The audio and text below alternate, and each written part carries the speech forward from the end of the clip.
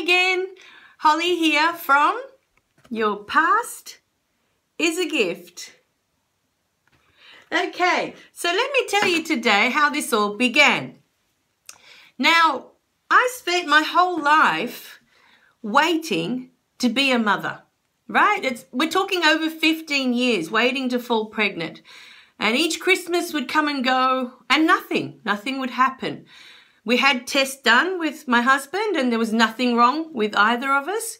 So it was a big mystery, why we weren't falling pregnant. So eventually we ended up doing IVF, and through the IVF, we did end up having a beautiful little girl. Now, my thoughts up to this point in my life, I thought, when I have this little girl, my life's going to be complete. I'm going to be blissfully happy and everything's going to be perfect and I'm never going to be off track. I felt off track before that. I felt like there was something missing in my life. And so I honestly believed that this little being was going to come into my life and make me feel complete. And I can tell you with all my heart, that did not happen. She came into my life and about a year later, she was a year old, and I thought to myself, I don't feel any different. I don't feel any different than I did before I had her. My situation was different, I had this little girl now that I had to take care of and I had to tend to and give her all my love, but I didn't feel any different about the world. I didn't feel any different about myself or my place in it. I didn't feel that I had any purpose. Do you know what I mean? I just felt like I was drifting year by year. I was just drifting from one year to the next year.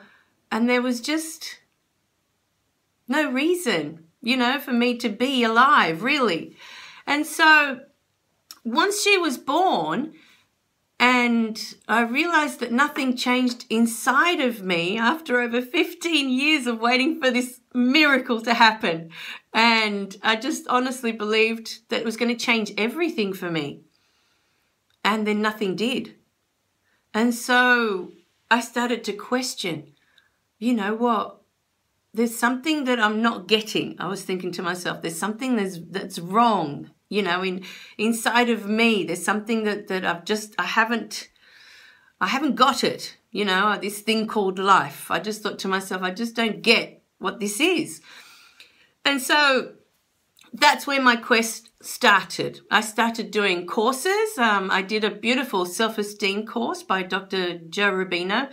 And funny enough, at the time, I did the children's course because I thought, well, that will make me a better mother. If I can understand how to build confidence in my child, then, I would be a better mother. I would know how to, steer her in the right direction of her having confidence in her life, having high self-esteem, throughout her, existence. And so I did the course and then realized, about 2 weeks into the course, that this course was for me.